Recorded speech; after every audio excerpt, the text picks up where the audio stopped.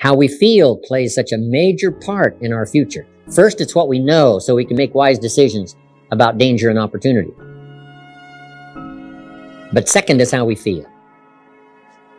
First, it's how you feel about the past. You need a healthy attitude about the past so that you use it, not live in it, but use it. Not carry it like a burden, but let the wise lessons you learned from the past now serve as fuel to furnish the future. Next, a good attitude about the future. You got to set your goals. We look back for experience, but we look forward for inspiration. We must be instructed and inspired. No better inspiration than to set your goals. I started this process when I was 25. Literally rocked my world, changed my life. I had no idea it was so simple. Here's how simple it is. Decide what you want, write it all down. Make a list of the people you want to meet. Make a list of the books you want to read. Make a list of the classes you want to take. Make a list of the skills you want to learn. Make a list of the cities you want to visit. Make a list of the investments you want to have. Just make these lists. Here's the next key now. Start checking them off. Put a lot of little things on some list so you can start checking off something right away.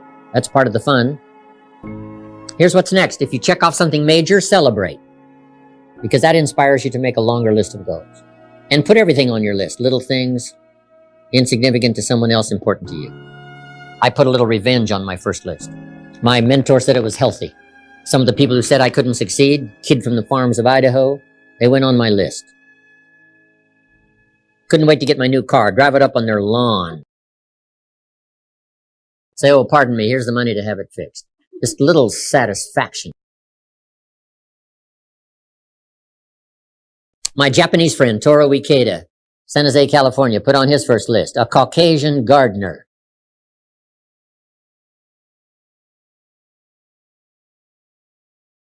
Way back then, everybody had a Japanese gardener. Everybody, Japanese gardener. He said, I'm Japanese, I'm going to have a Caucasian gardener. Okay, little satisfactions, right? Set your goals. Decide what you want. Write it down. Start checking them off. It's powerful stuff. Next, it's how you feel about everybody. If you want to be a leader, true leader, entrepreneur of the highest order, well-respected, unique in your field, here's number one, how you feel about everybody.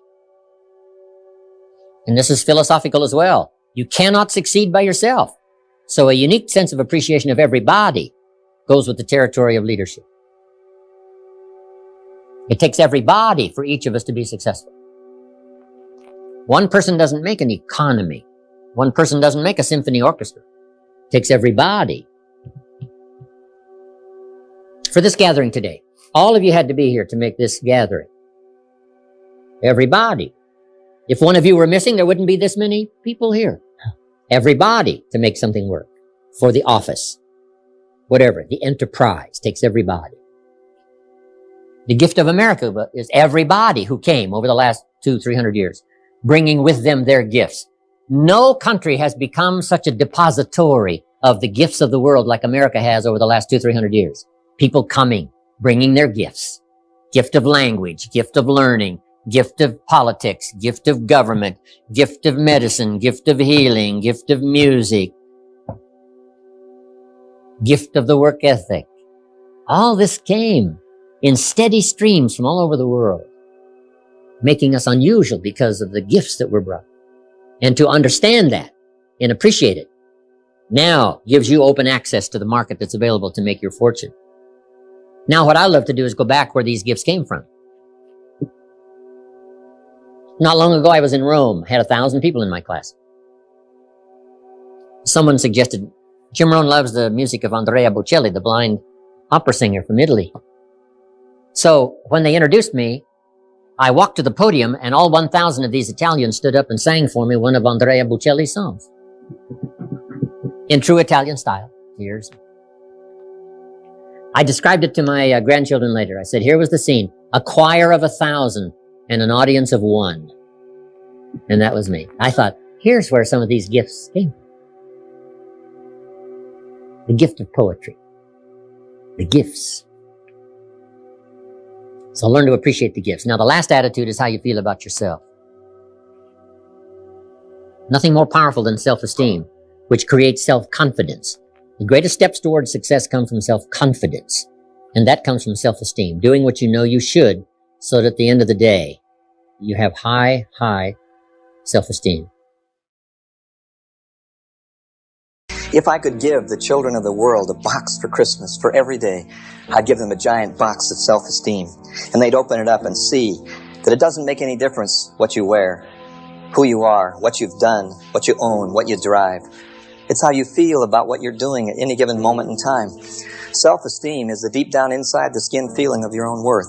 And that's why, as the second winning attitude, it is the single most important quality, in my opinion. It's the internalization of value. Doesn't make any difference what you're doing. Doesn't make any difference what you did last week.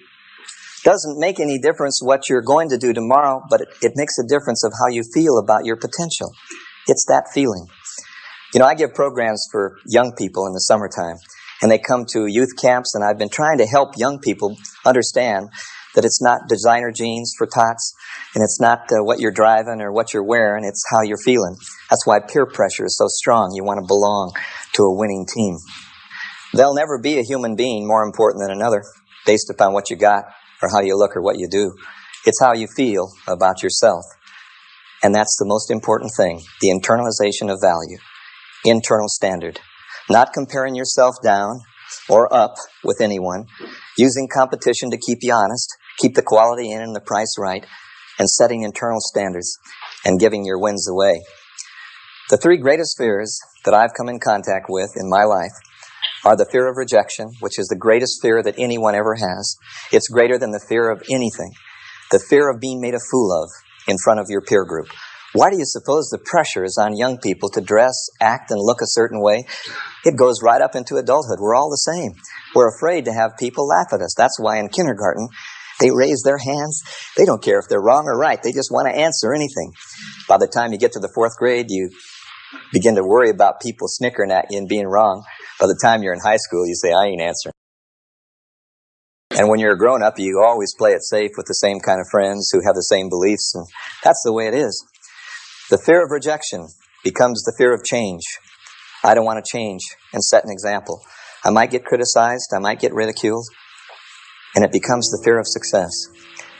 And through all of my life, the one thing I've been afraid of most is making it, of winning. You know why? Because where we grew up and how we were and how it was, it didn't seem right for us. And so I had permanent potential. I just kind of majored in minors and did things that were tension relieving instead of goal achieving. And I made a lot of excuses. The fear of rejection, there was always a reason. And success always stood in my way. They asked me to publish a book, so I procrastinated. See, procrastination is caused by the fear of success. You know if you did it, you'd win, and you'd be better. So I didn't do it so I could be my comfortable self. And it worked out right. I painted the fence and walked the dog. Next thing I knew, the opportunity passed. It felt so good. Whew, just to be me again. You and I aren't afraid to be rejected because we've learned one thing about self-esteem.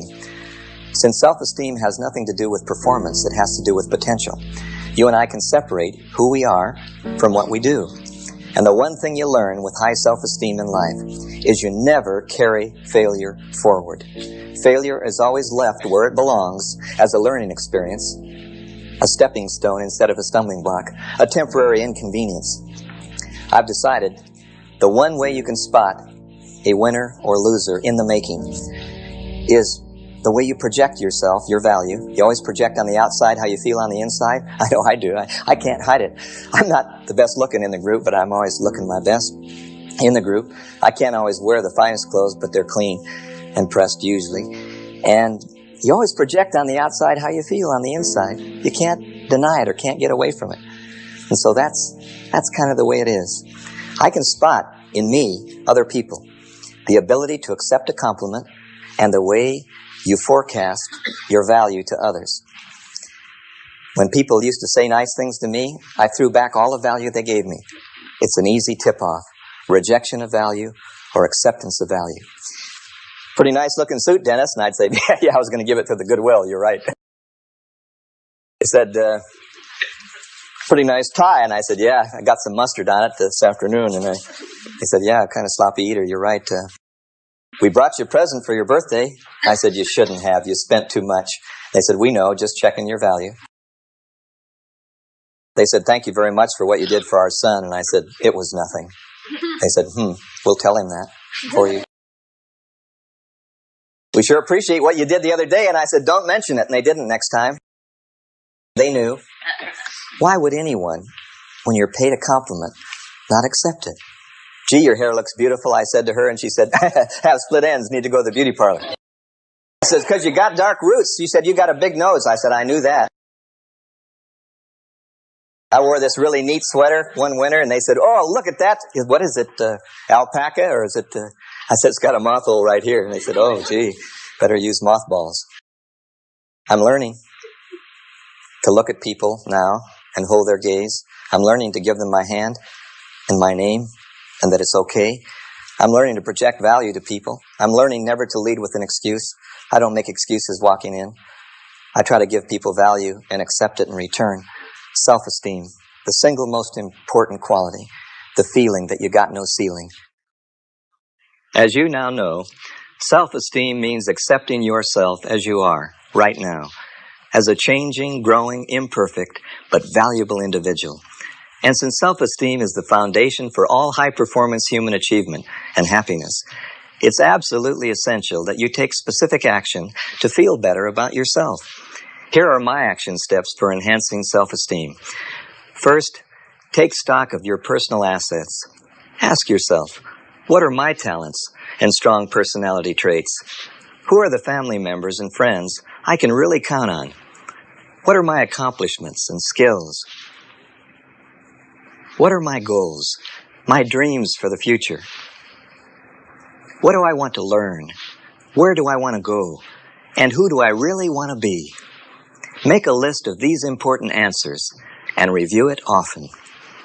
Next, monitor your daily self-talk.